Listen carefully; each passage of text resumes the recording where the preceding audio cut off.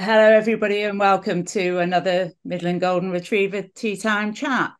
Really excited to welcome you all this evening, but I'd like to start, first of all, with a small tribute to Valerie Foss, who had been a great mentor to me and many other people in the breed. She died in July this year, and a great loss to the Golden Retriever world, as well as many other breeds.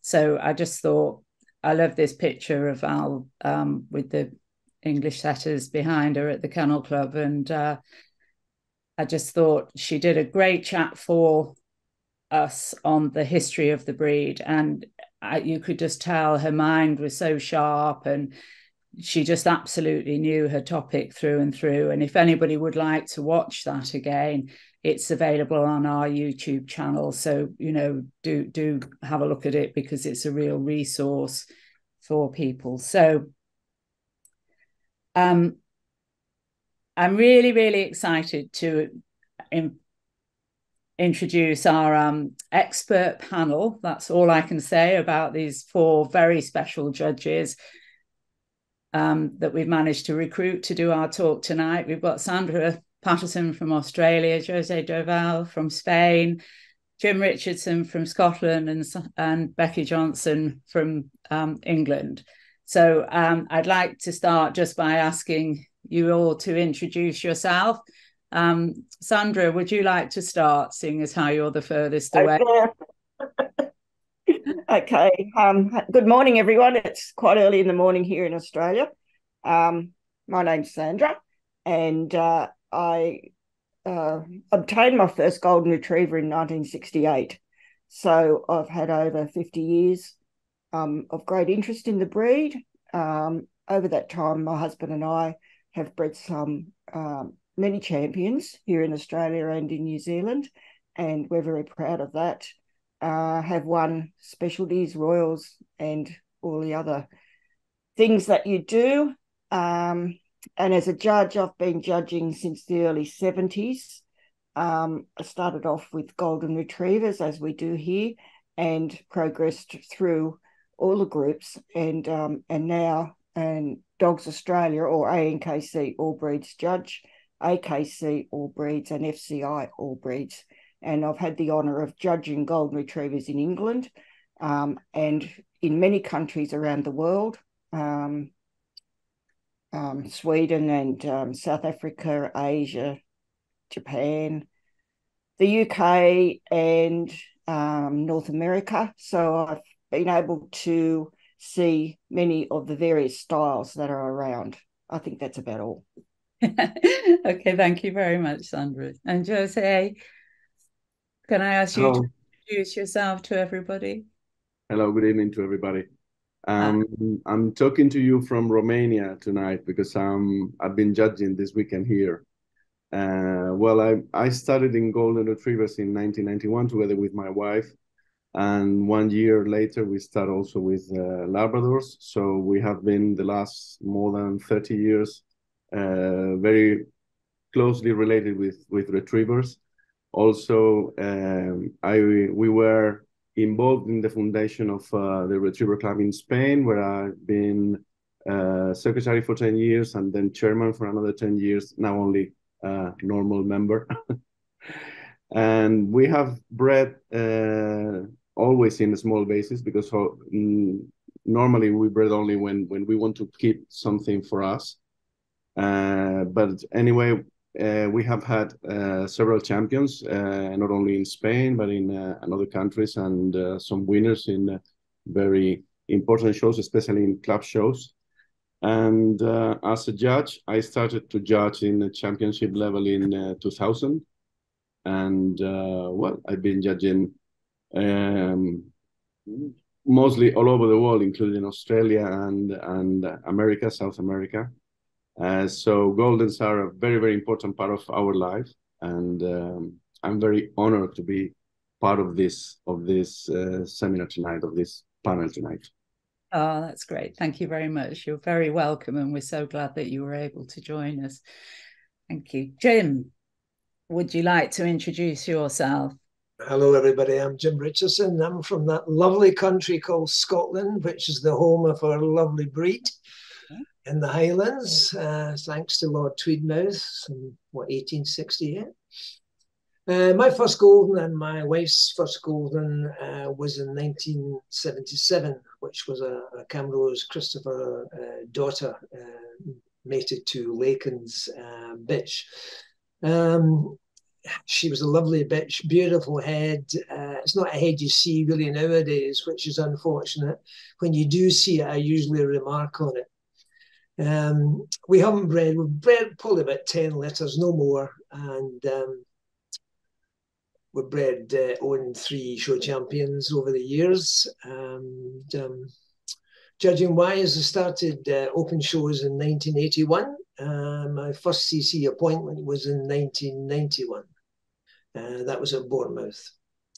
The total to date is, there's a dispute over this. The Kennel Club tell me on 2 counts that I've judged the breed on 30 occasions, and another Kennel Club say it's 28, but personally, I've done a calculation. I think it's 29 occasions in the UK. So that shows you how old I am. My first time overseas opponent was in Sweden in 1982, and to date I've been very, very lucky to have judged in 31 different countries on 88 occasions, and I do keep sort of accurate records on that. So I'm also the president of the Golden Retriever Club of Scotland, which I'm very honoured to have accepted a few years ago. Yeah.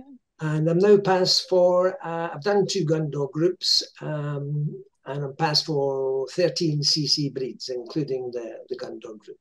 And that's me. That's great. Thank you very much, Jim. Becky, tell us a little about yourself. I'm Becky Johnson, primarily downstream flat-coated retrievers, which my parents created, and then my brother and I followed as an afterthought. Kennels produced 20-odd champions. I started judging about 30 years ago. I awarded my first set of CCs, obviously in flat coats, in 2002. I'm passed for the gun dog group and all 31 breeds within it. Admin, I was show secretary of the United Retriever Club for 13 years, and I'm now vice chairman of Richmond Championship Dog Show. Oh, and I showed a Sussex, which I found on a walk one day when I was walking the flat coats, and persuaded the owners it ought to be shown. And I showed him to his title, and he also won the Vulnerable Breeds title at Crufts 3 years ago. I've judged throughout Scandinavia and Europe quite extensively. My work prevents me going away as often as I would like. I have got a loose connection to golden retrievers through my late godmother, Lou Melville, the Crouchers Goldens. And I always used to be sent to stay with her for a month while her kennel maids were on holiday to be a free of charge skivvy. She was quite bossy, actually, quite fierce, but I loved her to bits. And that's me. Yeah, I remember Lou well, and she really liked my Rocky, so I always had a soft spot for her. Yeah, and I remember her watching her working Xavier, I think it was, that one of her champions, she was worked him. Oh yeah, I mean she would qualify her dogs in the field. She often came to stay with us to go picking up with my father, because my father was a gamekeeper.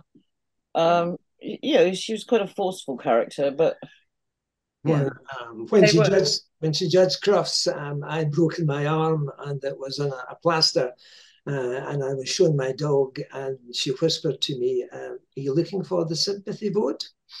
So she would. She was quite a character. Yeah. Well, thanks very much for that, Becky. So just a quick little bit from me, if I hang on. What are we here to talk about tonight? Our theme is called the Flatcatcher Revisited, and many of you won't know what the Flatcatcher is.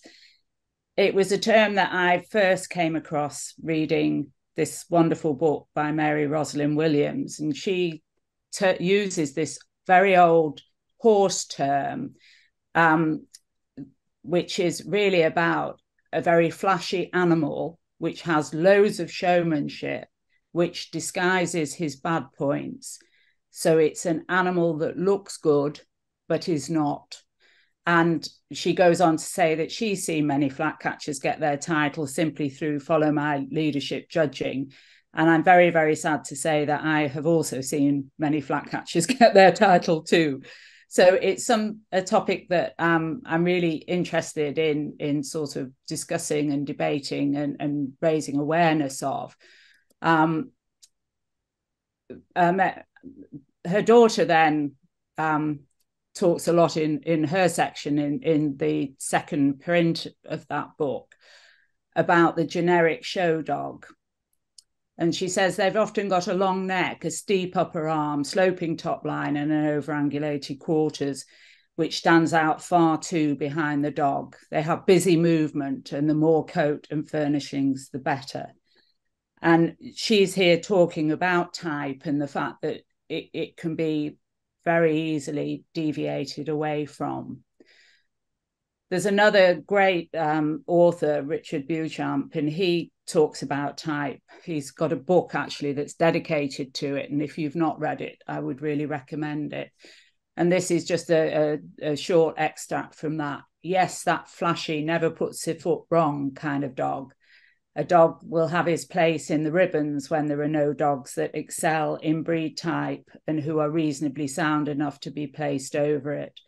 But that is not what a judge is looking to do, rewarding the dog whose only virtues are flash and soundness over one of correct type, who might be married only by a degree of unsoundness, is counterproductive to what breeding show quality animals is about.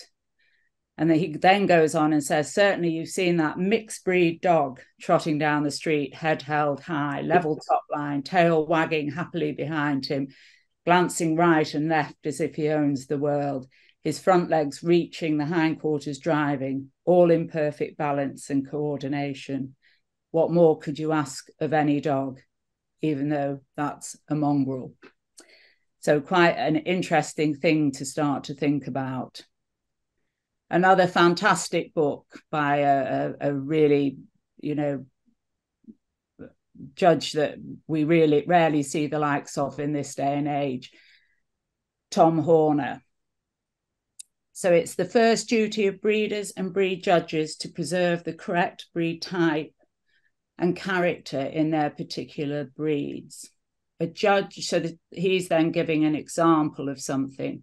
A judge faced with two Irish terriers. One was oversized, slightly coarse, lacked body, and was slack all over, although moving straight and sound, and was not too well presented or handled. The other dog looked a picture. He was small, with excellent conformation, a good mover, and clearly hours had been spent on his presentation. The oversized dog was placed first, for he was typical Irish Terrier, although not a particularly good one, with a racy outline and the masculinity one looks for in a male of this breed. The other was too small, too bobby, a pretty dog, but was way off Irish Terrier type. The judge was right. It would have been quite wrong to put up an untypical dog. Very important and profound things. Sorry, we're going the wrong way. So a lot of people sort of get a bit confused about type and say, what is it? And the first thing I would say is, does it look like a golden retriever? It's important, as that is the first look you get as a dog when you are judging, tells you straight away whether the type is there or not. If it doesn't look like a golden retriever, it doesn't matter how good its conformation is. If it doesn't have type, it's not a golden retriever. And you need to really work to train your eye to absolutely see type. So type is the characteristic qualities that distinguish a breed from another. So a dog is a sum of all of those points that make a dog look like his own breed and no other. And here you have all the retrievers, and you can see how different in type they all are, and they're all instantly recognizable. They are all good dogs within their breed, but they're all very, very easily to understand that they are from that breed. Going back to many, the sorts of the foundations of our standard and the sort of early development of the breed, Mrs. Stonex was banging on about the whole aim of the standard is to produce Goldens who will be suitable for their work of retrieving dead or wounded game, hard days under all sorts of conditions, so that the capabilities for speed and endurance with absolute soundness are necessary. And now we're talking a lot in the UK about dogs being fit for function. Well, she was absolutely talking about this in the 40s and 30s. And Mrs. Charlesworth, who was also a formidable character around that time, was talking about many of the faults that we see as being prevalent today, being long backs. These faults are particularly confined to the show bench loungers, so you can tell what she thought about pure show dogs.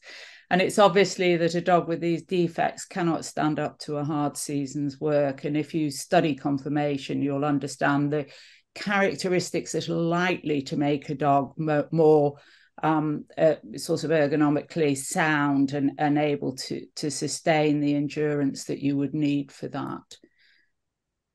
And this is sort of the final thing that I'm going to say, and this is from Raymond Oppenheimer, who again wrote some fabulous books and was obviously a very well-respected judge. And it's a very important point that no breed can long continue to progress if it's consistently badly judged, because sooner or later a general air of confusion will grow, so that neither the experienced dog breeder nor the novice knows what to do next.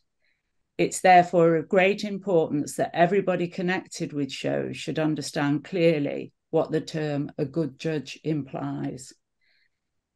There's a lot on this in the thing, but he goes on to explain if the wrong animals are put up consistently, they are liable to be chosen for breeding, which is likely to have a harmful effect on the breed concerned.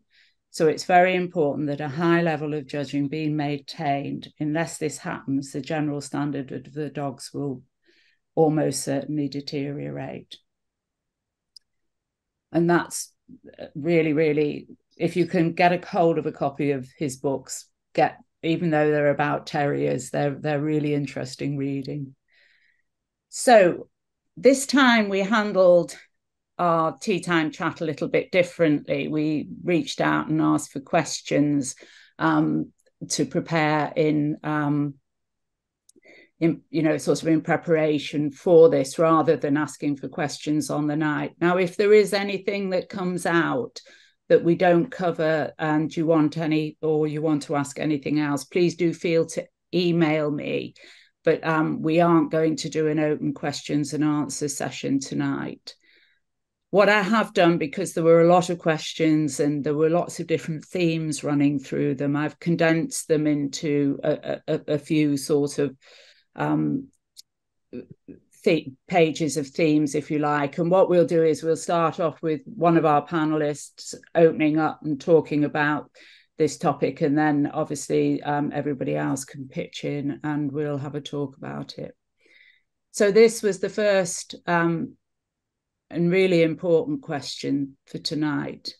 Does any of the panel think the breed standard needs to be made more concise or changed to define things like length of body, depth of chest, and length of leg? Then somebody else had also emailed in, and thank you everybody for questions. Goldens have been on Breed Watch in the UK, this is, for more than 10 years, with causes for concerns. There's no proportions in the breed standard for the body. Should we just accept the shape has changed? So, Jose, would you like to start? Okay. I think it's not necessary to introduce concise definition about the length of body, depth of chest, everything. I think I like very much the British standards because they are very open to interpretation. But if you have clear the image, the idea of the breed, you don't need to have all these points like happens, for example, in the German standards. In the FCI, the German standards always has these ratios and exact angles and sizes and everything. And at the end, we are not producing machines. It's not a factory doing chairs or tables always exactly the same. There is something more in breeding good dogs and breeding good Goldens. But it's necessary to have clear the image of a good Golden and the image of these proportions without being necessary to establish, like, for example, in the American standard, it said that the length of body and height is a ratio of 12 to 11. But I think it's not necessary. It's not necessary. And the problem is that you say if the shape has changed. So a few years ago, I read a very interesting article saying that the competition is killing the breed, and not only in our side, because always is very easy to say that show people are guilty of all the problems that the breed has. I think that after the Second World War, the breed separate into worlds, the working world and the show world, and both has made mistakes in all these years, because people is more interested in competition, and then show people is more interested in more glossy dogs, more showy dogs with bone, with a coat and everything, and the people in the field is interested in most speed dogs, the small dogs, even more nervous than the standards say about the temperament. So we should try to go again to a common way and recover what the standards say. If you read the standard, you have a clear image of how the breed is, and I think it's not necessary to do that kind of changes. Yeah. Do you think we should accept, though, the change, or do you think we should try and steer back to a more middle ground and to what I would see as more correctness? Yeah, I think there are exaggerations in both worlds, in both sides of the breed. So maybe it's necessary to try to go to a more moderate dog, both in the field and in the show ring. Yeah, I certainly agree with you. When I've watched some of the Labradors working, they're more whippet than whippet than retriever, but yeah. Thank you very much. Has any of the other panelists got anything to add to this question? There's not the word moderate mentioned once in our breed standard. Whereas if you look at other breed standards, for instance, Weimaraners, there's 8 or 9 times it's mentioned, moderate length of neck, etc., etc. I think that has got to come. Otherwise, we're on a loser, because things will just continue to be over-exaggerated, because that's what a lot of people want. In particular overseas, or I would not say, and in particular, there's one gentleman in Holland who just argues night and day with me about we need more and more rear angulation, and I says, look, you're going to turn them into German Shepherds. It's not feasible. No. So I think the word moderate needs to be looked at in certain aspects of the whole construction of the dog. Yeah, and of course, the over-angulation, as in the dog on the outline of the dog on this slide, that is actually very uneconomical in the terms of movement. A much more moderate stifle is a much stronger an endurance kind of stifle. And actually, these are getting weak. I think you're right, Jim. People's eyes are drawn naturally to exaggeration, things that stand out. And I think maybe that's where we've trained an eye to look for that, because we've asked for more and more. I can remember Hazel Hinks saying, I want more neck and shoulder angulation. I want more layback of shoulder, and this more all the time. I think we've kind of overshot the moderate dog that we should be. Yeah, it's interesting. Yeah, thank you. Sandra, you were going to say something before. I agree with you, Jim, about the word moderate, and I think that it would be a good word to put in the standard. I do think that we need a more concise breed standard as far as proportions go, so that it's there in writing. Many years ago, it would be good 10 years ago, Australia wrote to your breed council requesting proportions be put into the breed standard, and the reply was it wasn't necessary because it's on Breed Watch. Well, here we are 10 years on, and we have dogs tending to go towards exaggeration. And I think that judges, when they're reading the breed standard, if they're not familiar with the breed, they will remember, out of anything, is the proportions, the equal, height to withers and the length. If it's there in the breed standard, they'll remember that, and they will look for it more than their interpretation of balance. And balance is an easy word, but many people don't agree on what is balanced and what is balanced. But when it's written in the breed standard, I just think that the people that are learning these things will remember that, which is now very important in the breed. Yeah, I can remember the application coming through, or the discussion that came around the Australian proposal. And I do think you've done some work around an extended breed standard, haven't you? And you put proportions in that, which is really good. It's a really good piece of a really good resource for any judge who's in training, I think, the Australian extended breed standard. But Penny, whilst the extended breed standard is very concise, a lot of judges don't read all of a breed standard and all of an extension of a breed standard and remember it, but they'd remember one page. And if in that page the word, as Jim said, moderate, and it was the required lengths and balance of the dog is there, they'll remember a page, but they won't remember 25 pages. So I still think that I'd like to see the breed standard a little bit more concise. Yeah. Becky, you've got your hand up. I mean, the first thing is overall balance and functionality. Think, form follows function. Would the dog on the left be able to cross a field of plough with ease? I think not. I'm not even sure I'd safely back it to get over a zebra crossing. But I mean, I've been around Goldens for many years, although I've only judged them once in this country with tickets, and they just seem to be getting shorter on the leg, longer in the back, overloaded on the shoulder, even, dare I say it, over-fronted. I mean, you either get confronted with something with a front like the Cresta Run, which a lot of judges seem to think is perfectly acceptable, and its back legs, they're not even in the same postcode. I mean, that cannot be right. You've got to bring moderate in.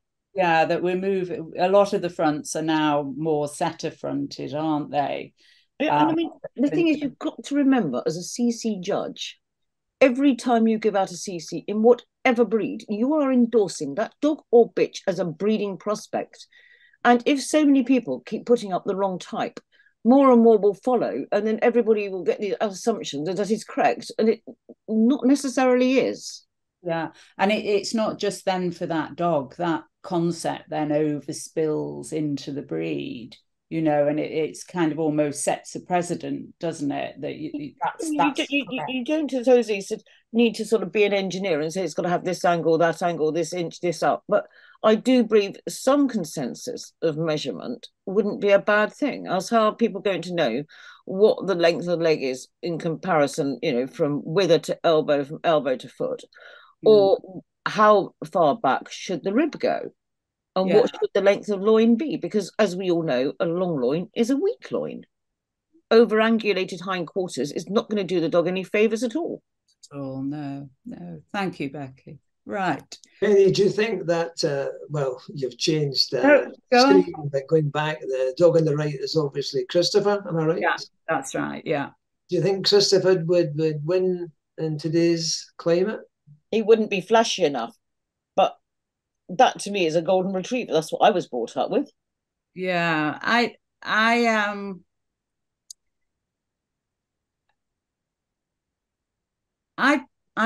last time I did dogs, he would have won under me. All right. Definitely. I think the breed has changed, and I think there are I think it's very difficult, isn't it, to quantify that and cut him out and stick him in with what the dogs that we've got now. I think they're much heavier overall and much more boned and bigger in the head, maybe, than the older dogs were. Would he win under you, Jim? I don't know. I would like just a little bit more four-chest on him. Yeah. I would agree about the front. I was looking at the picture when we did our rehearsal earlier, and I thought, I just wonder if you could have a little bit more length of upper arm. Yeah, I think he is slightly up in. I didn't ever have my hands on him, so I can't speak what he was like. I do think trimming has changed since those days. I mean, I can remember the lady Lucille Sortel coming out with some of her dogs, and they'd never seen a pair of scissors, and they were curly and had half a mane. And obviously you wouldn't see dogs that most of the modern exhibitors would have taken an awful lot more coat off Christopher's neck and possibly left more on his forechest, and that creates a slightly different look. It kind of lengthens the dog. Yeah. And so I think maybe trimming styles, might make a bit of a difference. It's difficult because it's the all-round dog, isn't it? Until you see something moving, breathing, the way it presents itself, everything, that makes such a big difference. And I think there's nothing like a really nice, relaxed, happy dog that will freestand, for sort of creating an attractive picture. And I think Christopher was probably quite like that from what I hear from folk, So anyway, let's move. Oh, going the wrong way again. So movement and judging. This is for you, Jim, because I know you've posted something recently. So there were lots of questions about movement.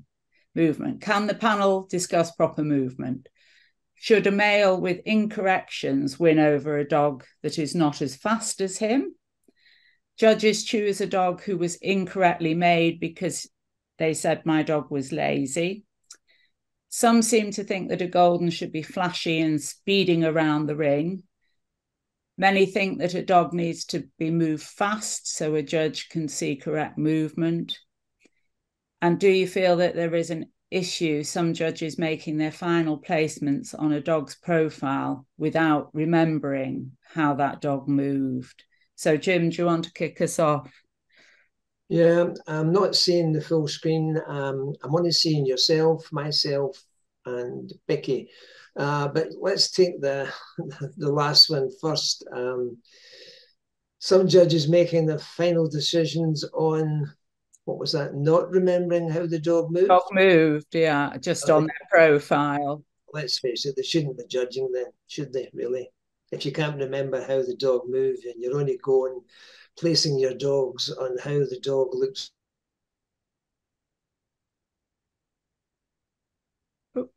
I made a comment on Facebook after the last time I judged dogs, but not only that, I watch a lot of groups, and it does seem that the all-rounders, the big all-rounders, are looking for, fast, flash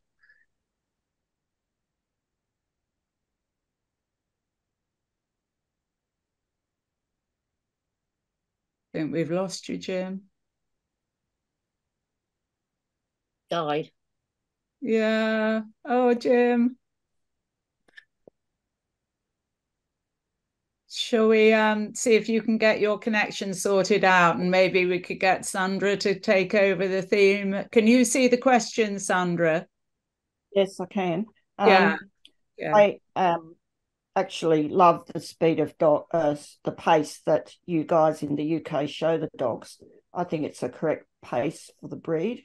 In Australia, they like flashier dogs and they move them too fast. And many judges that have come over here have made that comment that we move our dogs too fast.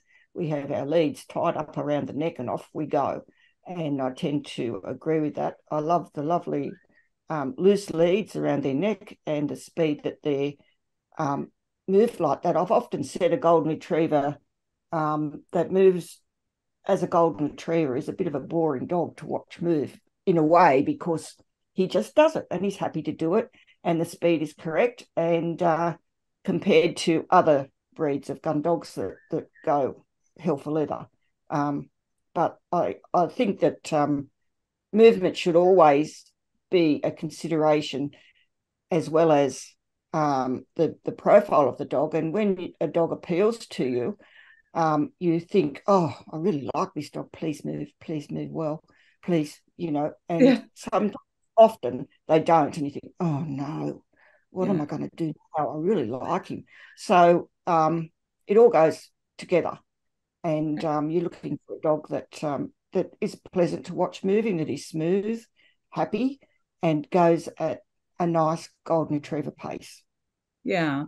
And I think often Goldens that are moving well move a ground covering, effortless movement. And actually it looks a little bit lazy. It doesn't look as flashy maybe as some of the other breeds might look. Because that's how they are. They're as you say, they're just easy. It's interesting. Yes. Yeah. They just do it. And it looks easy and it's pleasant and it's smooth and it's happy. They've got that smiley face with those beautiful eyes, and you think, oh yes, that's really nice. And at the end of the day, your movement is actually confirmation in action, isn't it? It's their anatomical structure doing what it should do. And if a dog's nicely made, technically it should move nicely. And I think some of the things that we see with the rolling and the slightly choppy movement that you get when dogs are over-angulated, it does take away from breed specific movement. Yeah. Jose, anything to add about movement in the breed? Yeah, this is a very interesting topic. I think Goldens are not only movement, but also are movement. Yeah. So it's one more of the things you must to judge and to decide. But obviously, it's the most evident thing for the other people, for the other exhibitors, and also for the people that is watching the breed in the ring and everything. But I think it's not possible to give an award to a dog that moves better than or in a more showy way than another one that is well made and well constructed. Is one of the points, but it's not only that point. And for me, as you say, the key point in movement is must be an effortless movement, an economical movement that allows a dog to be working a long day in the field, and they need to do that movement without any effort, any apparent effort, and must be very balanced in front and behind. And when you see that effortless movement is something that you easily can see and enjoy and award. Yeah, and it looks really lovely, doesn't it? Yeah. It's just as Sandra and you say, it's just wonderful to see a golden just gliding and with that, as you say, the smiley eyes and the gentle slashing tail. It's really it's a picture to behold, isn't it? And maybe kind of looks sometimes kind of looks lazy for some people because it's moving like is doing nothing very don't need to do any special thing to move well. It's not running, it's not being fast or doing efforts like I don't know a sight hound or something like that. It's just that easy movement that you can say, oh, this dog is walking in the city or walking in the street or something like that. Yeah. Yeah. And golden retrievers come under a category of dogs called endurance trotters. And I always think that we're absolutely so lucky that we're judged in a trotting gait, because our dogs are just conformation is just absolutely meant for that. And as you say, you've got that wonderful, just easy on the eye. One of the things when we've done the tea time chats before, I've often asked judges, why in the UK do golden retrievers not do better in the group? And they've often said that it's because of that they don't, they tend to be lazy on the move. But I think in Spain you would have many more Goldens doing better in the group than we do. Yeah, well, not only in Spain, in the FCI countries is very common to see the Goldens winning the group. Of course, group in the FCI is not as big as Gando group in the UK. Yeah. Because it's divided in two different groups: the group 7 with the pointers and setters, and group 8 with retrievers, water dogs, and spaniels. So it's easy to see a good golden winning groups, yes, and sometimes even best in shows. Yeah. It's interesting. It's something that I've conundrumed quite a lot over the years of why that is, but Becky, go on. I think some people might confuse speed with drive. Yes. They are two entirely different things. You do not need to go at 1,000,000 miles an hour to have decent rear drive and forward reach.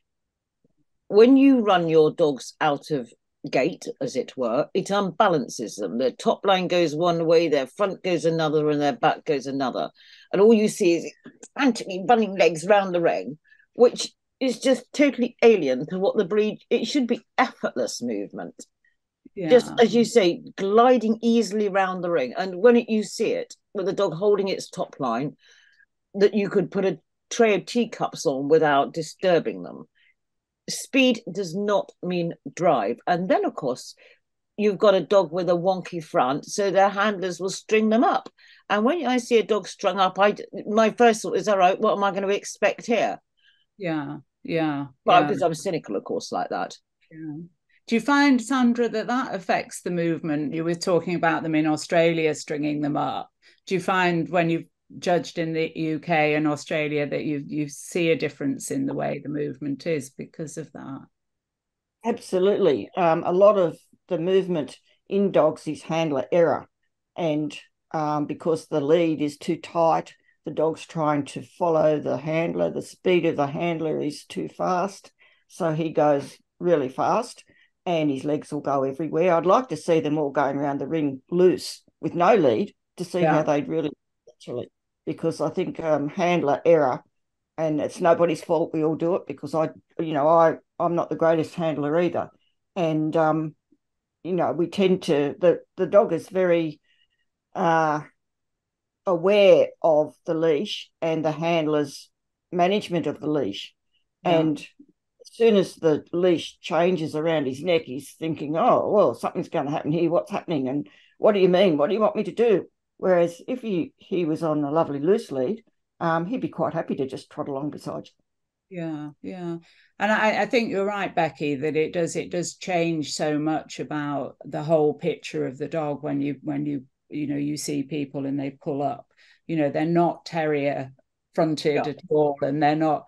And somehow you start to lose that nice, smooth movement that you want from a golden. I will often say to people, right, well, when I judge, I will rarely ask a dog for a triangle, because either every single handler in the world does not understand what a triangle is, or they deliberately do it wrong. And so I go straight out and back, and then all the way around on a loose lead. because if there's anything wrong you haven't picked up, you soon will. Yeah. I mean, my father used to get demented years ago. There was a flat coat. He was very, very nice until he moved. And my father got so exasperated that it was in the days when they used to have those ghastly benches. If everybody in the middle got off, the one on the end would be propelled. Yeah, those ones. Yeah. Anyway, so he got a row. He got everyone to stand up. I think it was at Leicester City. And he got a row of benches and he put them down between the ring ropes and said to the lady who was from Wales, I said, now take him up and down there. And it still sidled from side to side. He said, I give up. It must have been born like it. Yeah, and I think with Goldens, with the excessive angulation that we're seeing in some dogs, that you get this horrible rolling gait that is just so untypical of the breed. It looks more like is it Sussex Spaniels that move with a rolling gait, something like that. It is indeed, and they should roll, as should the Irish Water Spaniel. But with the Irish Water, the roll comes from behind the rib kit, behind the elbow, because of the rib being right on the elbow. Oh, right. So okay. The Sussex is the length of the body. Yeah. Okay. So,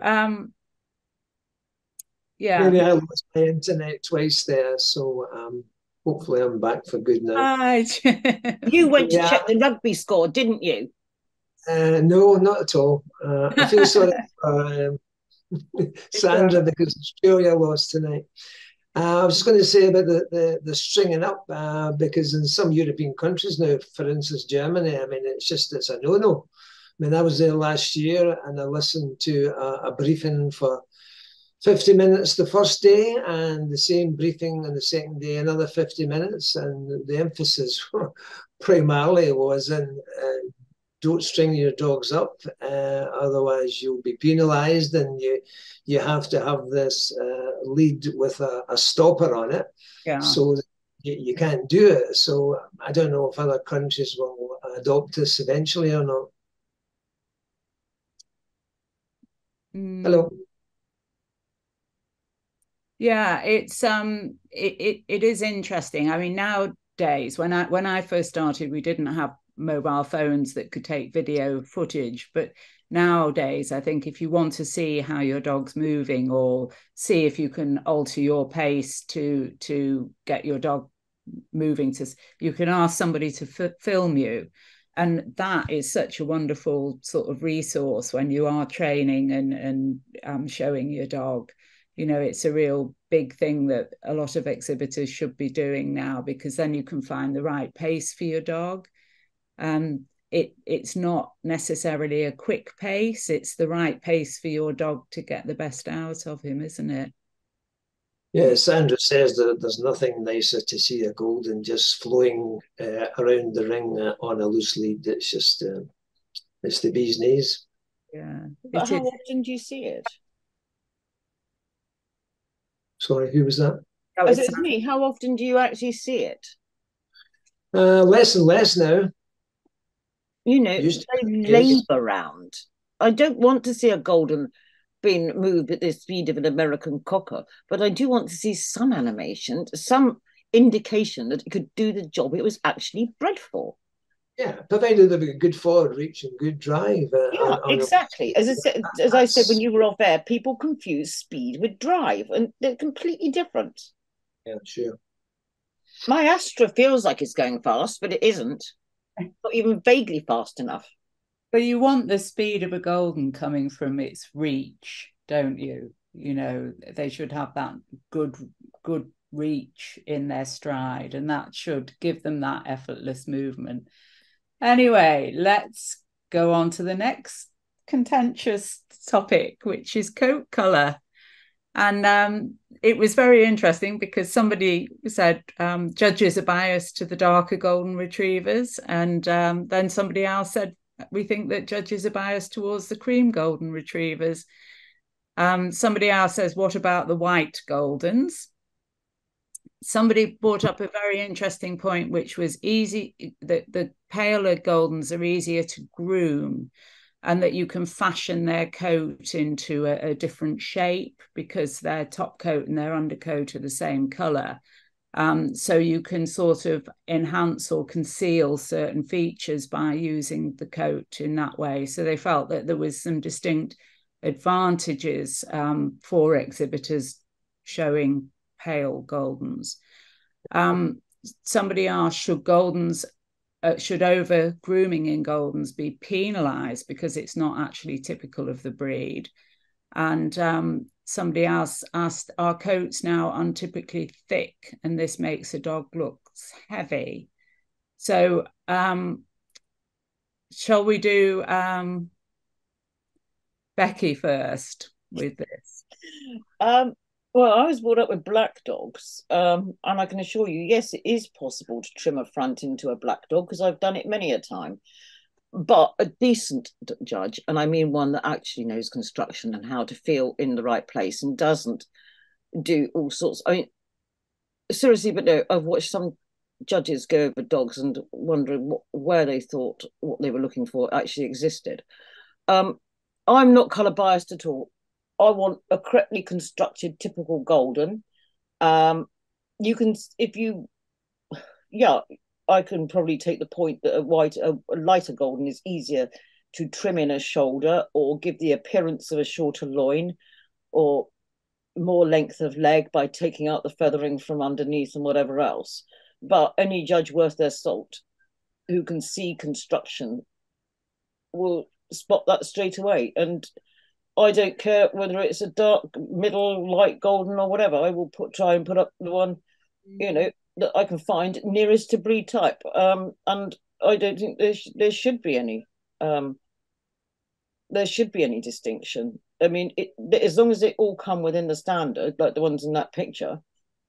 Yeah. I know some people are known. When I used to select, we used to select judges for United Retriever Club. I said, oh, well, if you get that one, they'll only put white, or they only put that one, they'll only put dark. So you've got to put, but when you are judging, you should judge within the standard, and that's absolutely gold. So I don't actually have any colour preference at all. And as I say, yes, people can try and trim in a front or whatever it is they do.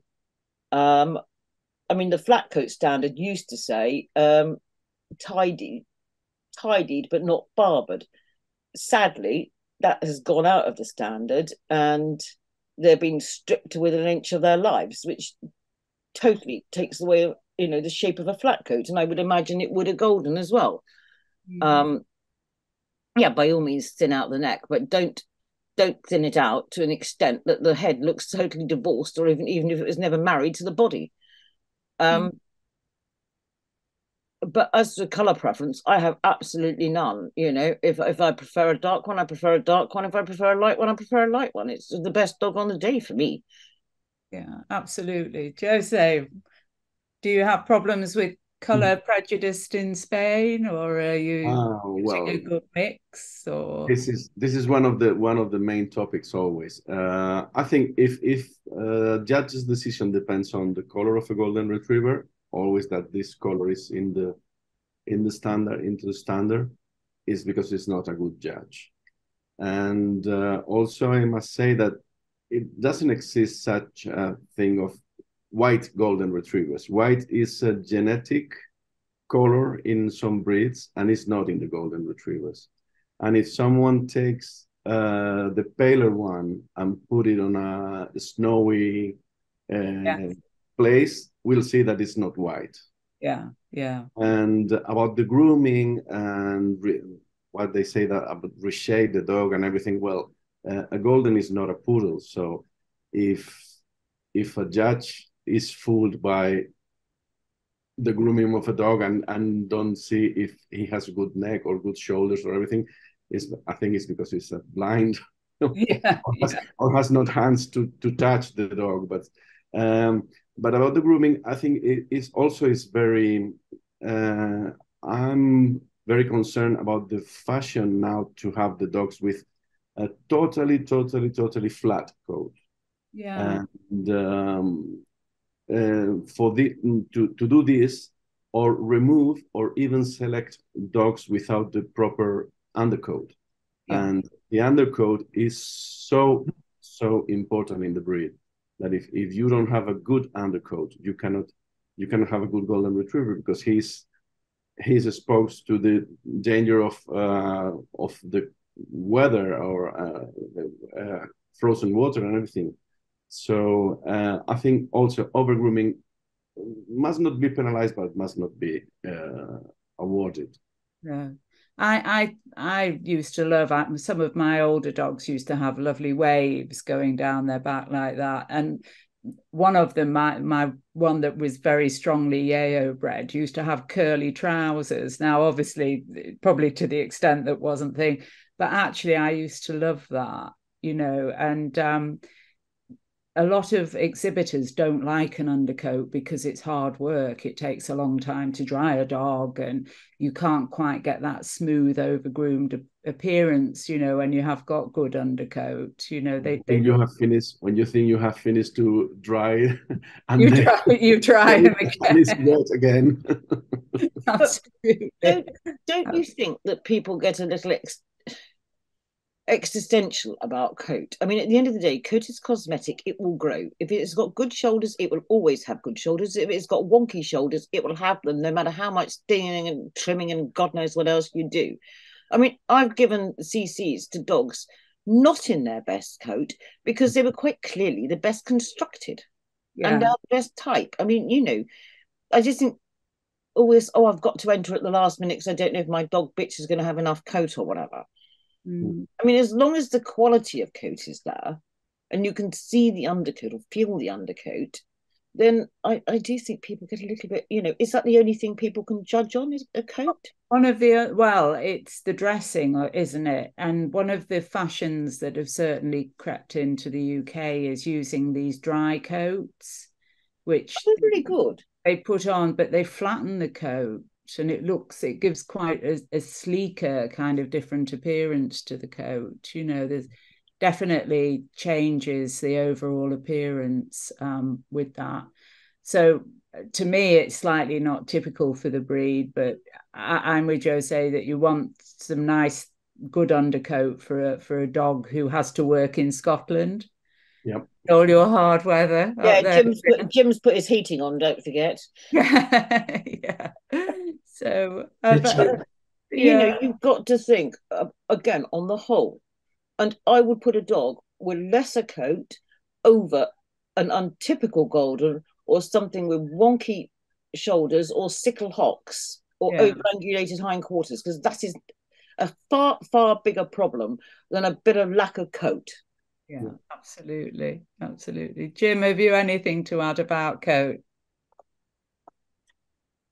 Well, colour, as Jose commented on the white goldens. I mean, if you have a white Samoyed and stand it beside a very pale cream golden, you'll realise there's really no such thing as a white golden retriever. And there is actually a version of this picture with a Samoyed on one end. I did look for it, but couldn't find it. I reset it in the other. Yeah, but yes, and you can clearly see that the light cream golden has got is cream and not white. I think that the lovely thing about a golden retriever when you see a good coat is that the guard hairs actually look like gold. They sparkle. There's a sort of iridescence to them that when you have got a good coat, and I always think, well, those are the threads of gold. That's how I kind of see it. Yeah, but then I'm a bit. But going back a good number of years ago, I mean, there were judges who would never consider either a pale or a golden retriever. Take for instance, I won't mention names, but one certain judge went to Scandinavia and said to the stewards, "Can I have all the pale ones on this side and all the ones with colour on this side?" And I think you know what I'm talking about, Penny. Somebody message me afterwards and tell me who it was. Crazy. I know. The trimming, for instance, is much easier with a cream golden because it's so difficult sometimes. And I wish some of the ones with the darker coats wouldn't try and take as much out of it and just, you know, leave a bit more, because some of them it gives the appearance as if they've been shaved. I know they haven't. Well, they used to be shaved by one exhibit in particular, but it's a bit off-putting when they do the trimming. It creates lines, doesn't it, over the neck and shoulder. You get the kind of a V effect, which is a bit distracting, I think, when they've taken the top coat out.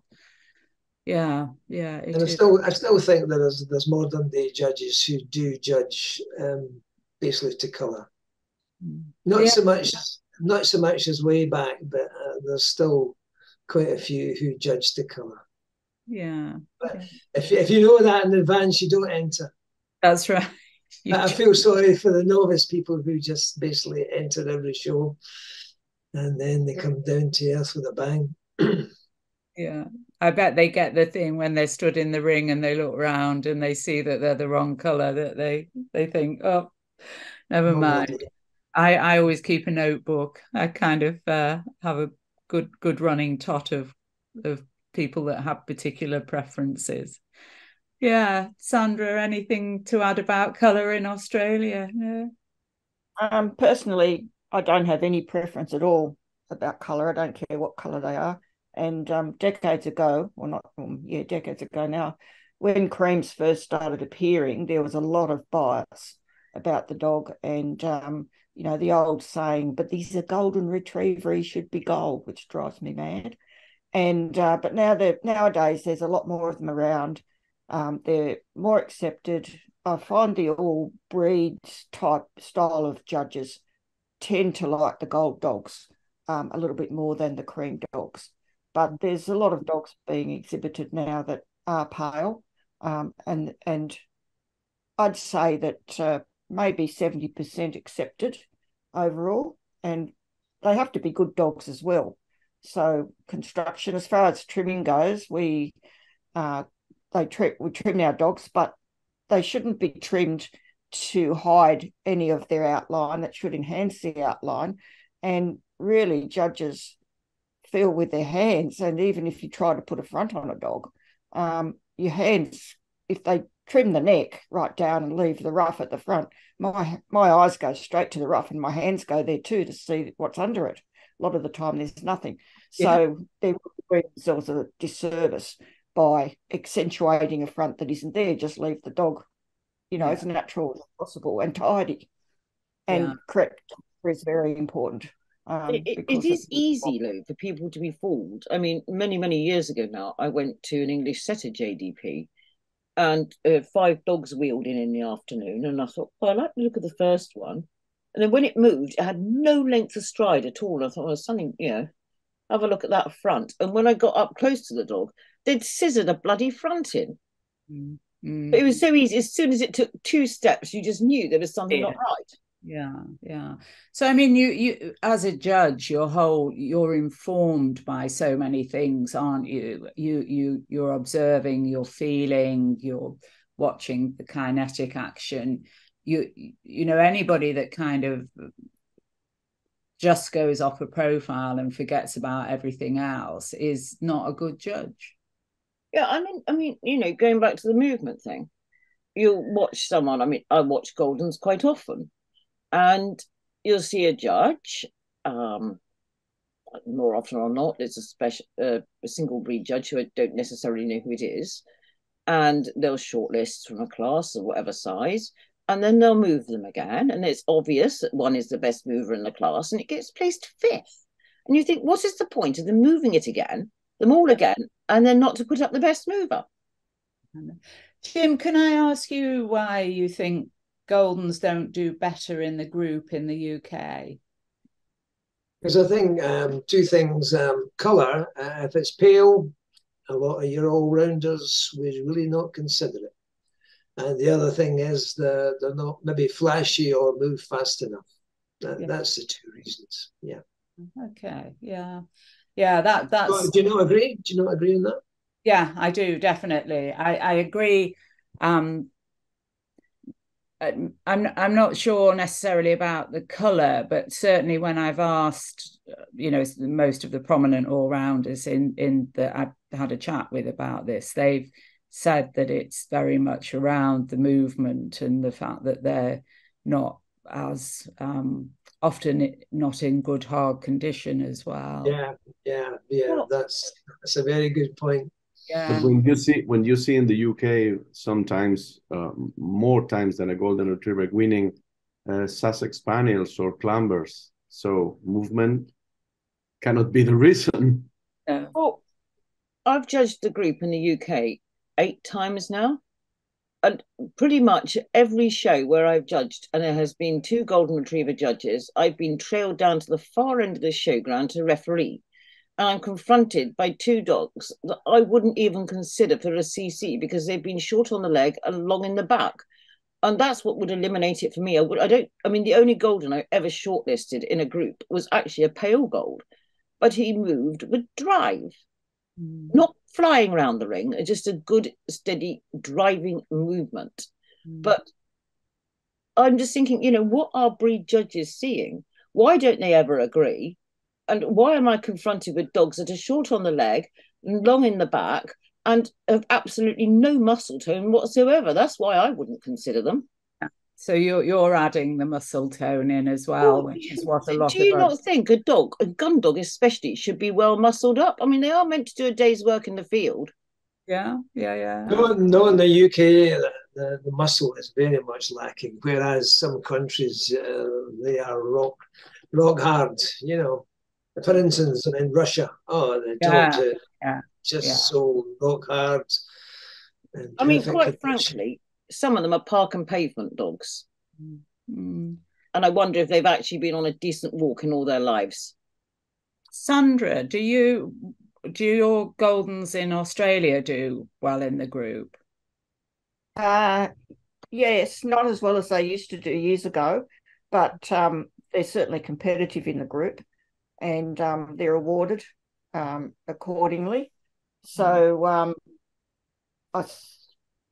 I suppose they're probably a bit more acceptable to the all-rounders than many of the ones that might be overseas. So, but they do well in the group. A lot of them do. Yeah. Yeah. Okay. Interesting. So let's move on. So this we've covered quite a lot of this about condition and weight, and obviously, this goes back to things like the condition as well as conformation. So what is their opinion on heavy conditioning of the dogs? So this is about using things like treadmills and ongoing exercise, things like balance boards and things to build up condition. And then the other part of this question, strong and heavy dogs are doing well in the show ring. This is not typical of a working dog, and they couldn't do a day's work, while most dogs not meet the old weight in the standard. How should the weight be considered when judging? And just to put this into context, there are 3 dogs on the screen here. The bottom one is Norembury Campfire, who was one of the very early influential stud dogs. And then the middle one's a dog from the 90s, and the top one's a dog from the 2020s. And all of these dogs obviously did a lot of winning in their own time, but you can see that the actual overall weight of the dog was much less in the early days. So, Sandra, do you want to start? Oh, Jim, you can start, because you faded out when you had your first start, didn't you? I don't think there's a problem with weight in the UK, unless the dog is so short on the leg and so deep in body. I don't see a problem. No. That's it. Good. Yeah. I don't see a problem in other countries either. No. I mean, I like substance. The dog has got to have substance, no fat, etc., and it has to be well muscled. But I keep going back to that doesn't happen very much in the UK when you're going to feel a dog's hindquarters. It's soft. Yeah. So people have to learn to put some work in. I don't know. I have mixed feelings about the treadmill, etc. I know people who use them and they swear by them, and they consider that the dog likes it. So yeah. Sandra, sorry. I don't believe treadmills and all that sort of stuff. The best exercise is natural exercise, and walk the dogs and let them run free and swim and build up their condition naturally. So, and as far as the weight goes, some are getting a little heavy and a bit cumbersome and overboned. I feel taking the weight out of the standard was a little detrimental because it was a bit of guideline towards an athletic dog. And without it there, they have got a lot heavier than what they were. We don't want them being like the dog at the bottom there, but some of them, some puppies can be 37 kilos at 9 months of age.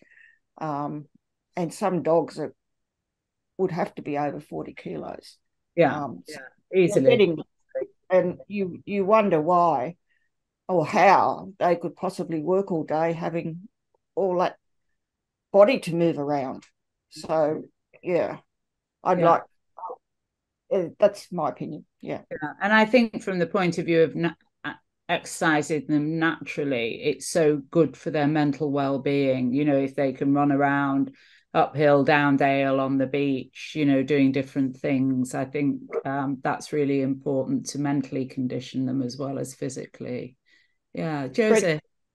Sorry. Their front. A dog that's on a treadmill all the time can build up its front and not build up its body, all of its body evenly. Yeah, to get loaded on the shoulder, probably. Yeah. I've not used one, so I don't know. Yeah. No, I have exactly the same opinion. I think there are no better way to have a dog in good condition than walk, run, and swim, and do it freely and playing and going to the field, and that's it.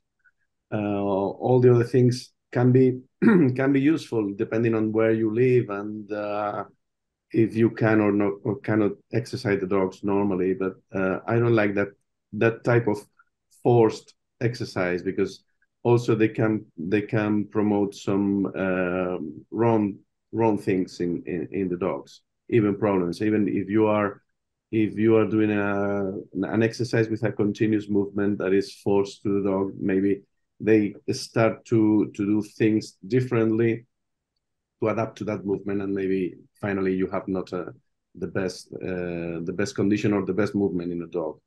About the heavy dogs, I think sometimes we have heavy dogs in the ring, but not because they are fat, but because they are big or has too much bone or too much substance.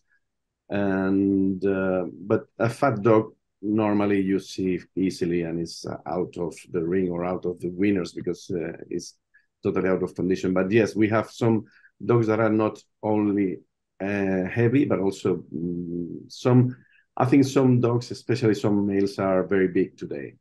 Yeah, I think so. And there's a point, it's almost like that I don't necessarily mean this completely, like the BMI for dogs. If they're an athlete, supposed to be a working dog, retrieving, there's a point where the weight is not beneficial for that function, for their fit to function bit, is it? And being overboned and overly big in the head, if you think the head is adding considerable weight to the balance of the dog, that I think is not good. Yeah, interesting. Thank you, Becky. Did you Photoshop that picture of the top dog? Because I'm sorry, but this is where moderate has to come in. It is so overdone. I actually wondered. I've been cleaning my screen because I thought you'd thrown in a Clumber Spaniel. This is an outline of a photograph. But it's so heavy. It couldn't work. If I took that picking up, I'd be worrying all day that it was going to collapse and somehow I was going to have to get it back to a vehicle. Sorry, but no. It is overdone in head, it is jowly in neck, it is short in leg, it is overangulated. In fact, I'm not even sure its back legs are in the same postcode. Yeah. And it's completely overdone. And then look at the middle picture and it's moderate. Do you know what I mean? Yeah. And a dog that's fat will roll around like a ship in distress. But that is just so overdone. Yeah. And has lost that fit for function. It is not even vaguely fit for function. Yeah. And that, I think, when I tell you what, it would use it as one of those things you put draft excluders. It'd do a cracking job. With the when we're training judges, I think we very much have to look about training around that function, fit for function, and training around, well, actually we're a retriever, and then this is the sort of dressing on the cake, if you like, with the standards. I think we need to almost par things back a step to actually get people to focus on the fact that they are still supposed to be able to work. And, a dog that is too heavy will definitely struggle, And can you imagine climbing over the gorse with legs like that? Or the heather. It's so hard to walk over those heather moors, isn't it, Jim? It certainly is. Yeah. It wouldn't even get on the gorse, let alone across it. That's it. No, I know. Which dog is the one in the middle, Penny? It's one of mine. Yes, I know. Yeah. It was Rory. Rory. Very nice. Maybe you don't remember a young couple from Spain in 1993 at Crafts trying to convince you to sell Rollo. Oh. Was me. Was it? Yeah. Rollo. Yeah. And you say, no, it's not for sale. No, definitely not for sale. Yeah. Oh, fancy that. Yeah. No, that was Rory. I did quite well with him, but he was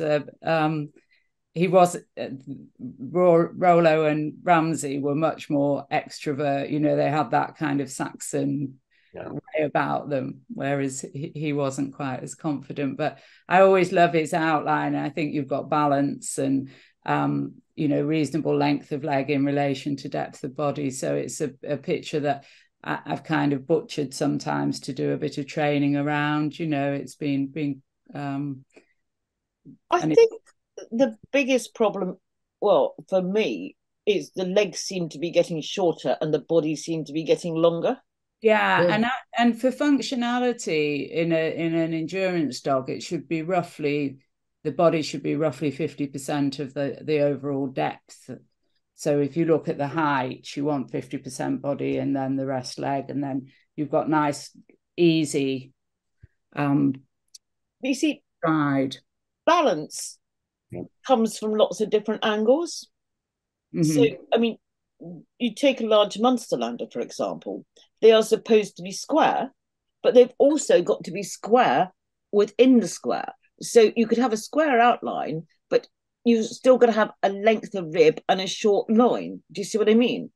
So it might be the right height and length from the outside, but you've got to look at the internal diagnostics as well.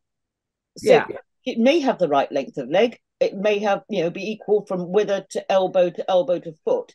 But then if it's got a short rib and a long loin, it's going to be equally as useless. Yes, yeah. Sorry, I'll shut up now. Actually. So I think we've got a little bit of time just to go through the sort of the rest of the random questions that came through. So there were a couple of questions about judges not judging actually for the breed, having the best male and the best bitch. The judge told me he would choose the best bitch, not because she was better than the male, but because he was the best, but because he he thought that the bitch would do better in the main ring. So what are your thoughts about that, Jose, about when you choose your best of breed? Are you choosing that dog for the group, or are you choosing it as the best example? No, you must choose always the best in the breed. I'm not thinking about the main ring, because you don't know what the judge will do in the main ring. So it's so. I think this is one of the typical excuses we have in the judges' excuses catalog. And yeah, but it's not true, because you never know what will happen in the main ring. So I think you must send to the main ring always the one that you feel is the best one. Yeah. Because if you don't do that, maybe when the dog or the beast go into the main ring, you will think about the one that you haven't put forward. Yeah. But I would say, as a group judge, I'm sure Jim would, you, Jose, anybody, as a group judge, you are at the mercy of the breed judge, who may or may not send through the best exhibit on the day. And yes. You think, is it because they don't know, or are they playing some political game? Yeah. It is difficult, isn't it? Sandra, any comments about that? No, I absolutely don't care whether the general specials judge likes my dog or not that I've put through. I try to send through a good dog, and it's my opinion, and it was my choice on the day. And here in Australia, we don't have a lot of breed judges like you do in England, where all the breed judges do the breed and then goes through to the group judge. Usually the group judge does the whole group right from the start, and also group specials, and sends the dog through to the general specials judge. So I always try and send through a quality dog, and hope that he likes it. If he doesn't, well, it doesn't really worry me.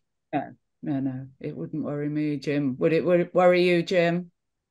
What the group judge? Well, I must be honest. In the past, when I'm judging both sexes, I have considered what would be the best for the group ring. But, I've learned through the years that that's not the way to go about it. So, I mean, I have made mistakes, and I think everyone has made mistakes. And I think I still make mistakes, but this judging idea is you're learning something every time you judge.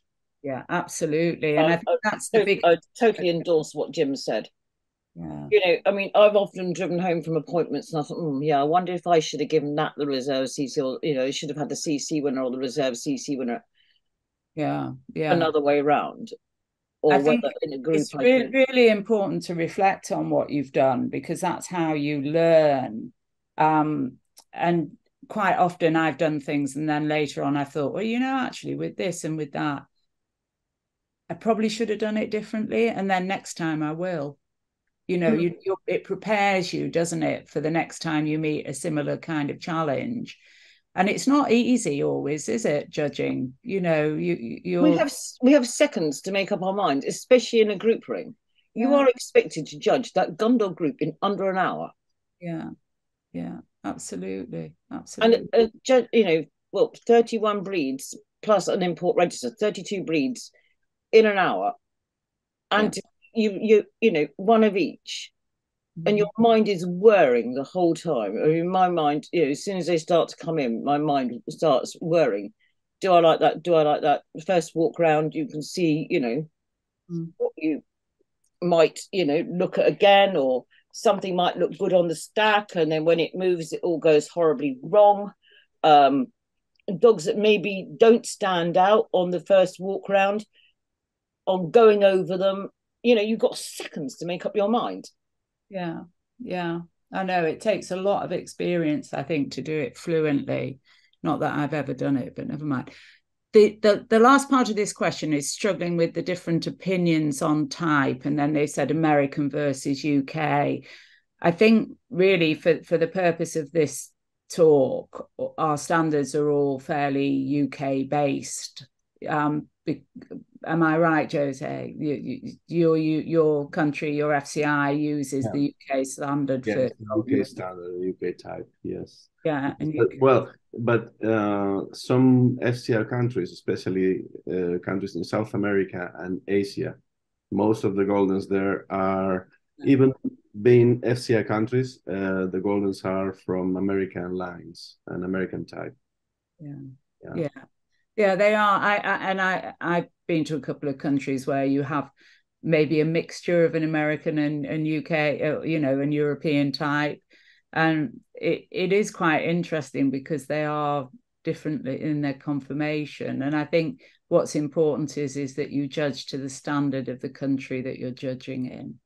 Mm-hmm. And I think personally, I think that's how I would handle that part of the question is am I right? Yeah. But anyway, if you're judging in South America, the standard is the UK standard. But the dogs are not. They're American, are they? Yeah. So that's challenging. It's difficult. It's difficult to make decisions if you are judging with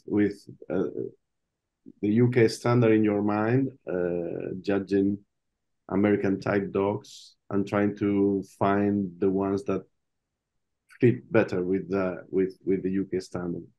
Yeah. So it's a bit tricky. Do you have a few American dogs in Australia, Sandra? We do have a few American style dogs, yes. They have done quite well under some judges, and we do use the UK breed standards. So it still applies to them, even though they might be American style. Getting back to the a lot of Asian dogs, and I've judged in a few countries, the FCI standard which they go for, a lot of the dogs just don't match that at all. Sorry, but they don't. And they're not even really American style. They're their own style. And I'm not sure how they started off with this type of dogs that they got sent, but they're different to the American dogs. And there's the American style, and amongst the American style in America, there are some nice dogs that don't necessarily have to be a pure American style. You can get a nice balance. Which when I judged there, I was quite happy with my best of breed witness, my challenge, and they could win here in Australia, and possibly, you guys probably would think the same. They weren't classic American style. Yeah, it's interesting. Thank you, guys. So I kept this one in because I think it's a really important one, and this is kind of like our last point of discussion. Everybody can sigh of relief, because I think, probably getting tired now, apart from Sandra, who's probably waking up. I'm ready for breakfast. Judges often choose showy, impulsive attitude instead of the calm, kindly, friendly, and confident temperament in the breed standard. If judges are not selecting breed typical temperament, are we in danger of changing the temperament in the breed?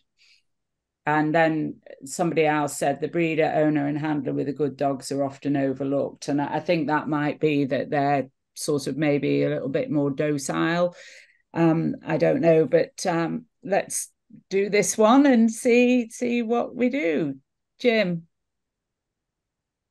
Well, I think one of my personal concerns for the whole breed is this confidence aspect and temperament. And I've seen quite a lot of very dodgy confidence in Goldens in a few countries even this year, and it really concerns me. I haven't seen much evidence in the UK, but I don't know where these dogs are coming from, whether it's COVID puppies or not, but it really concerns me. Another thing that concerns me that, we haven't discussed anything on tails tonight, and I think tails are tail carriage.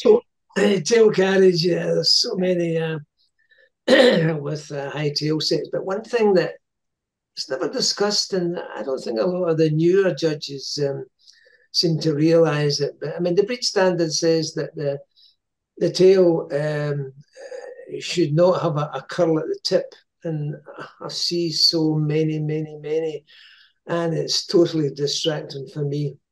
The tail should just lie loose. And instead of that, it's turning up at the tip, and it's very off-putting for me. I know I'm on a different subject there completely. No, it's all right. Do you think that the the high tail carriage is to do with the tail set, or do you think it's to do with the temperament? You know, is it a normal set on the tail, or is it coming high off the back? Yeah, I think it's more the set. Okay, there'll be a bit of temperament, and with dogs in particular, you know. I'm the boss in this ring, but no, I think it's the set. But can we discuss this, what I call hook tail? Yeah. I hate it, and I'm pretty sure I know where it's coming from, and it's been around for a few years. Yeah. It's you don't seem enthusiastic, Penny. It's actually one of the few things that are actually stated in the standard, isn't it? Yeah. About the hook tail not being right. The curl at the tip. Yeah, I know. And I've not noticed that, Jim. Where have you been? Where have I been? I've not been out. I've not been out. I've been my COVID seems to have continued. I'm stuck here doing house renovations. So I mean, I've been out and judged the Golden Retriever Club, but I did bitches, you know, and by and large, the tail carriage was fairly okay in them. But have you seen high tail carriage in the bitches as well as the dogs? No, not so much. Not so much, no. I think we did go through an awful phase, and I think a bit like you, I can tell there was a couple of stud dogs that were producing, you know, a high carriage of tail. But I haven't. I know exactly what you mean by this hook tail, but I because I've not been out really since before COVID, I haven't actually seen it. It's been around for a long time. I mean, I notice it all the time, and it's very. I notice it more when I'm standing at ringside than when I'm judging for some reason. No, Jim is right. I've noticed it as well. It wasn't so prevalent when I judged, but I mean, I've watched classes since, and it's a set. It's a set from the pin bones to the root of tail. There should be a very slight slope, but if they're flat in croup, as in a terrier, their tail will naturally come up. Yeah. So it's definitely the set. And also, if the croup is flat, the rest of the hindquarters is going to be wrong because they're not going to follow in a natural line down to the set and then the angulation. Yeah, well, it's the whole rear assembly then. The whole rear assembly will be wrong if the croup is flat. But I mean, what I find more worrying, having watched both single breed judges and some all-rounders, is the political judging. I mean, quite frankly, and it's not just in Goldens, it's across probably all breeds. It's absolutely bloody shameful.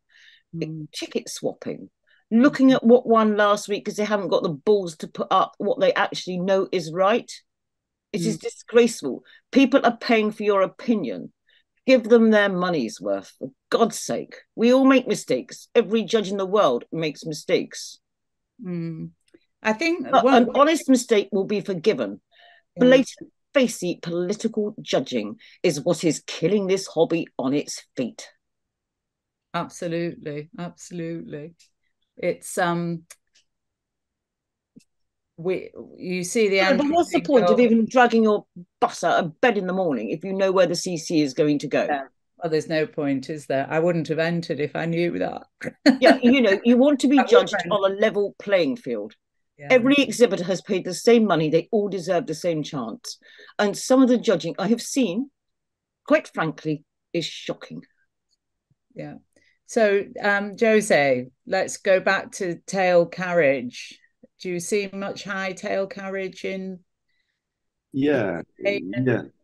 Yes, especially most in males than females. So sometimes I'm agree that many times it's because of the set, but also sometimes, especially in the younger classes, can be a temperamental thing. Yeah. But going back to this about the breed specific temperament, I don't understand very well what they mean as a showy, impulsive attitude.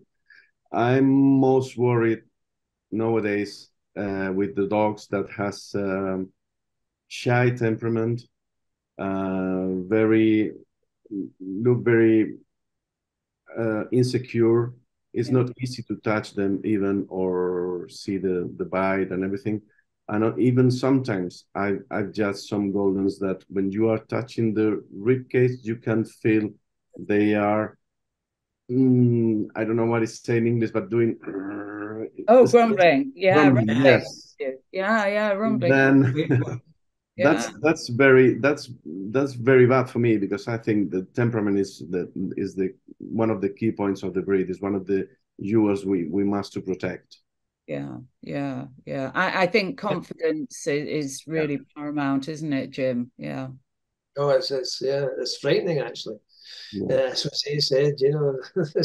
You sometimes just look in their eye and you're very, very careful. You suspect what's going to come, and all of a sudden it's round, and I like to have a wee go.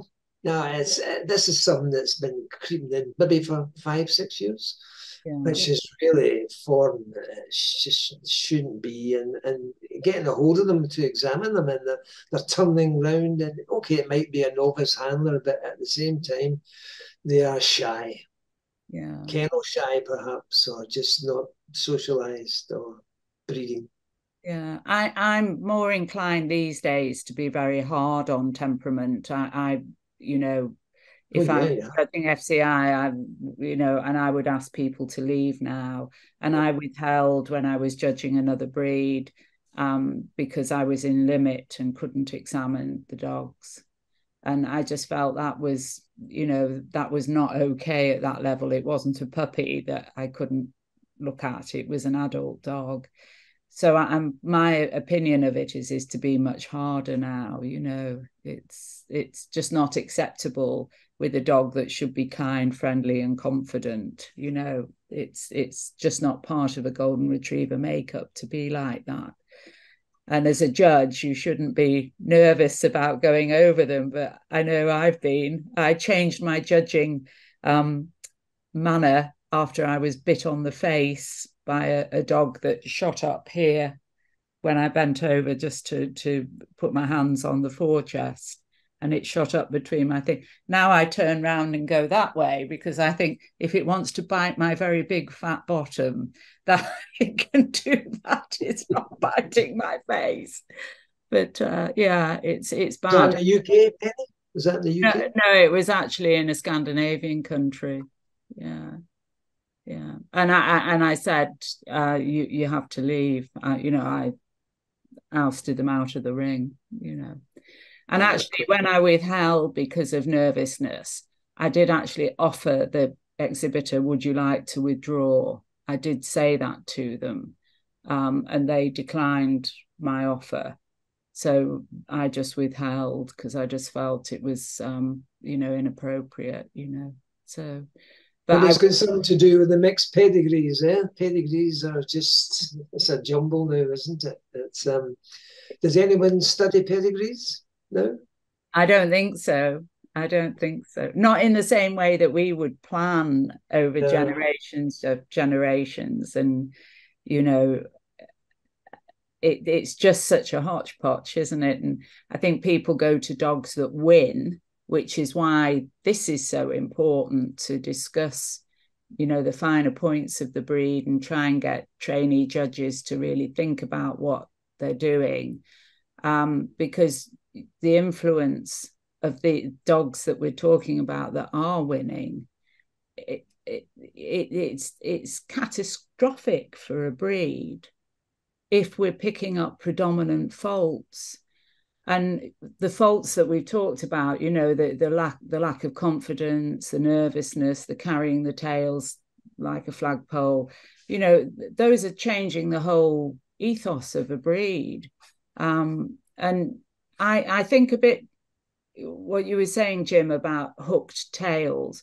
When I see a fault becoming more predominant in a breed, I actually start to fault judge because I get rid of that fault.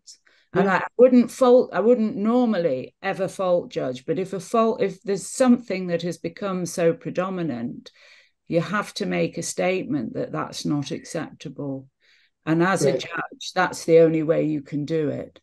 I'm not having that. Penny, this is what I said earlier. When every time you award a CC to a dog or bitch, you are endorsing it as a breeding prospect.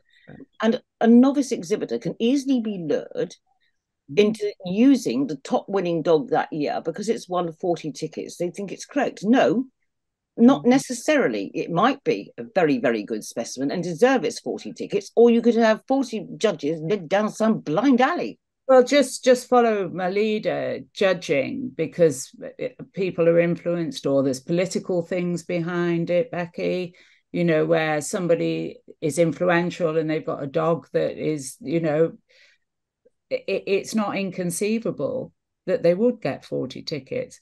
And one of the big troubles now with the UK, where we're kind of a little bit more opened up to Europe, is people will go and import semen or go and use foreign dogs when actually they know very little about the back pedigree.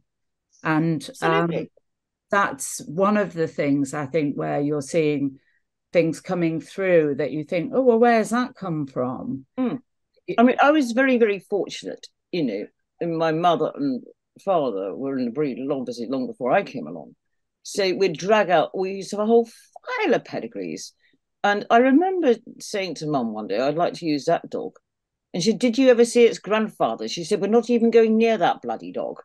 She said, read on. Yeah. And I said, what was wrong with it? And she said, well, what was right with it, dear? Yeah. It's starting with its bucket-like head. Yeah. And But it can be worse than that, Becky. We're not just having confirmation faults. If you're talking about things like nervousness. Oh, absolutely. We had a very well used champion dog that produced fear aggression in the breed. And that you could see that in its children, Jim, couldn't you? Yeah. You know, you could see that coming out when you look back through the pedigrees, or if you were judging the dogs on from that dog. You just absolutely know where that trait came from. Because what would surprise you is the field trialers really look at pedigrees. I can't remember, Dad had judged, I think it was some AV or Labrador trial up north, and I went with him.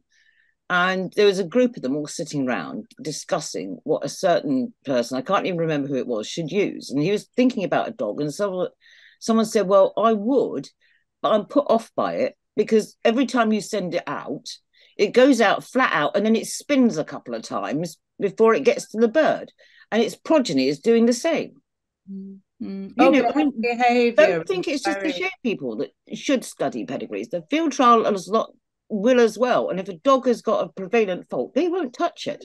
Yeah. But there again, you know, people will use their friend's dog because it's down the road, or it's because it's their friend. And because it's... I mean, we used to have a wonderful dog in the breed who, you know, I would have used had I, you know, had I been having a litter at that time. But because the owner of the dog wasn't popular, because she was, like me, rather outspoken, sadly, she's no longer with us.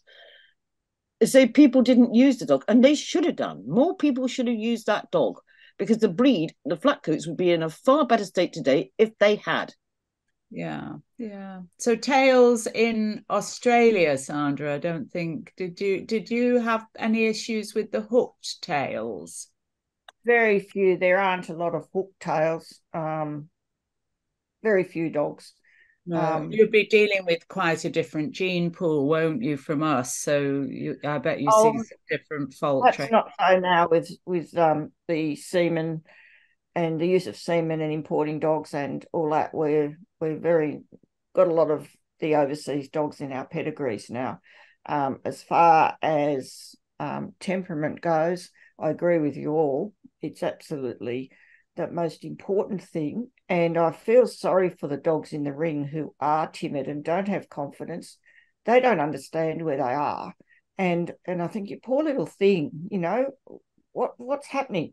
And then they go and breed on from these dogs, and these poor little things are sold to pet homes, and they're poor little frightened dogs that don't have a good life.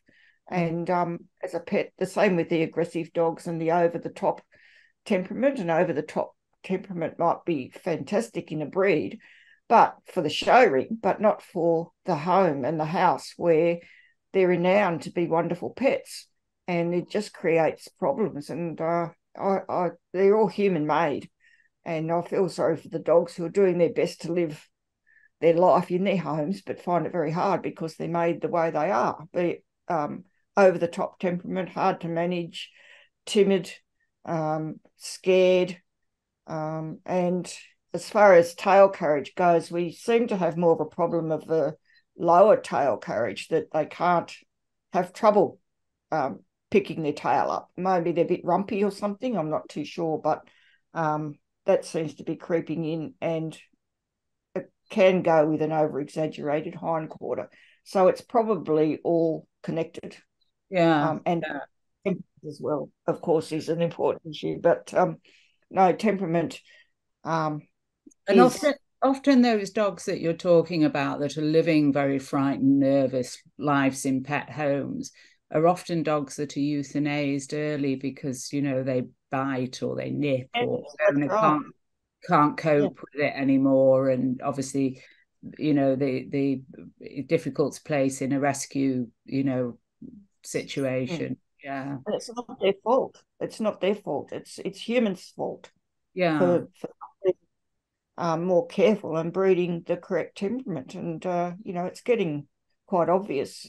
I'm very harsh on it now. And if I have a timid dog, sometimes we don't have a lot of entries in the breed. And if it's a timid dog, it doesn't get a challenge now, and that's it. You know, I see a lot of it, and I think it's a problem in the breed overall. And you would withhold from that. Absolutely. You'd withhold your breed hallmark. And the most important thing in our breed is the temperament. And they have to be able to do the job they're bred for. They have to live with their families and be easy to train. An over-the-top dog is a hard dog to train. They should be biddable, and they should want to please you and want to do what you want them to do, not do their own things and pull you all over the place. And even trying to train them is very hard. Yeah. I mean, this is something we've got to take on board, that for every litter we breed, and I haven't bred many, I've only bred when we wanted to keep one ourselves. But if in a litter of, say, 8, 2 might reach the show ring, the other 6 are being sold into families.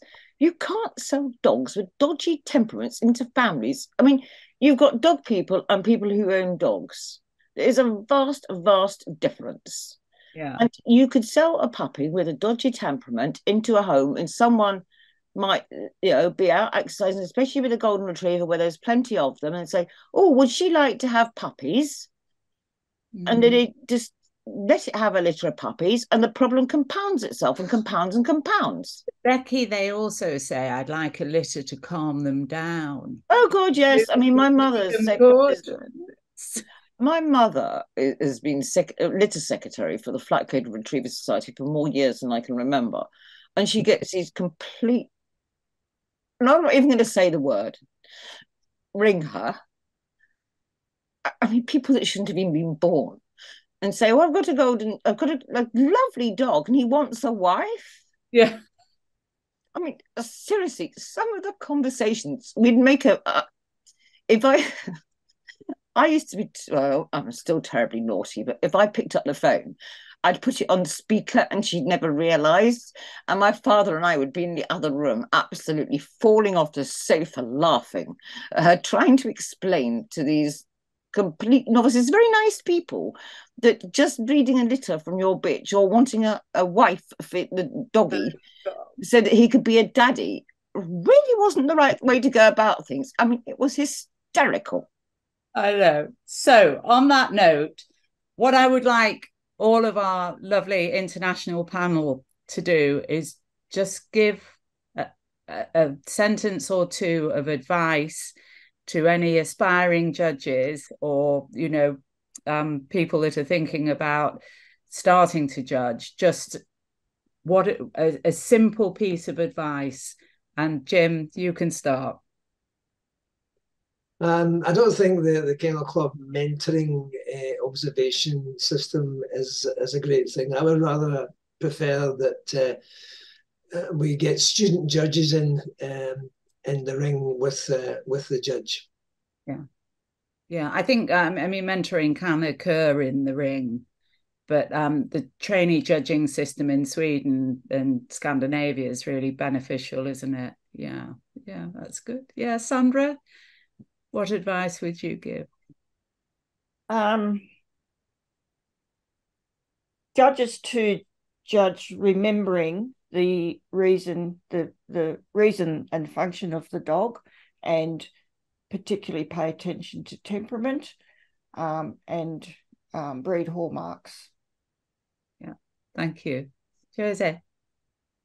Well, I think nowadays the new school is different with breeders, but if you as breeder did as we did, if you look for a mentor, for someone that helped you on the way to be a good breeder, do the same to be a good judge.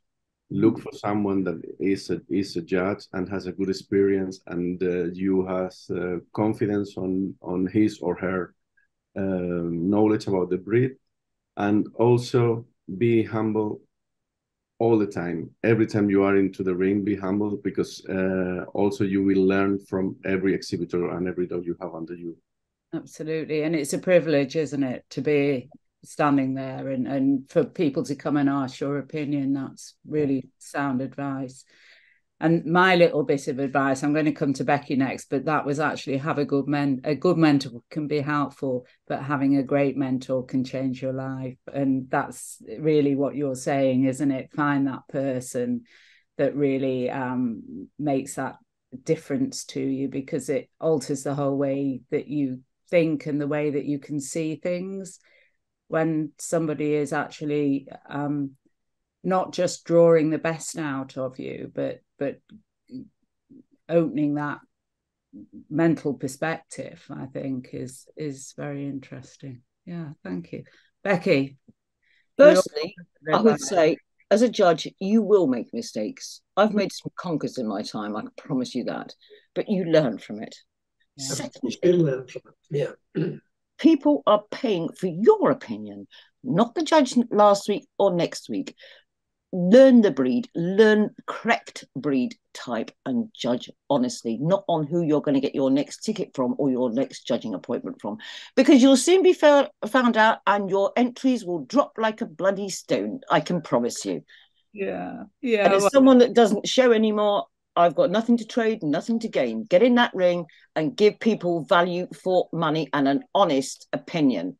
Yeah, very well said, Becky. And I think it's absolutely a massive problem in the UK at the moment. And one of the things why people aren't investing in showing their dogs, you know, is because they don't feel that they're getting value for money, which is a tragedy. Anyway, seriously, I would rather get an honest second than a wonky CC. Yeah. Sandra, were you going to say something? I just think that what you were saying about people losing interest and not going to shows, etc., is not just in the UK. I think it's a worldwide problem. It's happening in a lot of countries. Yeah, it is. So I was in Switzerland last year, a big dog show in Switzerland, and a lot of big all-rounders. After lunch one day, they were all sitting round and they talked about the future of dog shows, and some said, give it 10 years, seriously, and some said 15 years. So I think I might go with the 15 years, but things have got to change. Yeah. Seriously. And these were people who should know, because they travel the world. Yeah. So watch this space. I won't be around in 15 years, but remember what I said. Nor will I, because somebody would have murdered me by then. Never, Becky, never. No. Great I'll get police personality. protection, darling. Great personality. Jim, you'll be on YouTube forever. You will. So yeah, we can quote you. So we've done our 2 hours now, and I just really like to say thank you to the audience for attending today. I hope you've got something out of it. I hope you've enjoyed listening to us. We've tried to answer your questions. I hope that you go away and really understand what a breed should be, whether you're golden retrievers or you're watching from another breed, but really understand, really study your breed. You won't learn everything quickly. It takes a long time for knowledge to layer in, but every opportunity of exhibiting or judging or breeding is an opportunity to advance your skills and knowledge. So, you know, we're here. You've got masses of resources. If you've got any questions, drop me an email. I'll be quite happy to try and answer them. For the UK judges going through the JEP, if you do need any mentoring, again, get in touch, because there are some opportunities coming up. I'd like to really thank our panel today. I think you've spoken from the heart. You've given it a really good crack, and I think everything that you've talked about has been really, really valuable, and I can only thank you all, and particularly for Sandra getting up at 5 in the morning, and Jose for doing it after a hard day's judging. And sometimes when you're judging and it's difficult, it's actually hard work, you know, so you know, we've extended your day probably by a few hours. And I'd like to really thank Anna and Ricardo as well for helping us to organise the tea time chats. And I do hope that it won't be our last one, but it will be available on YouTube for you to watch later on. And everybody have a really lovely evening and enjoy your dogs. Thanks, Penny. You are a wonderful chairperson and you are so knowledgeable. So 10 out of 10. Absolutely. Absolutely brilliant. It's been great to be part of it, to be honest. Oh, good. Well, I'm glad, you know, we wanted a wide perspective on things. And sometimes when you're not quite entrenched in a breed, you can bring some very valuable things. And also politically, you can speak fairly freely. If you know what I mean. But yeah, thank you very much. Thank you. Have a good day, everybody. Yeah. I mean, a good Back to bed, Sandra. Yeah, back to bed. Yeah. Almost another drink. Take care now. Bye-bye. Take care. Thank you for inviting me. Oh, you're most welcome. Bye.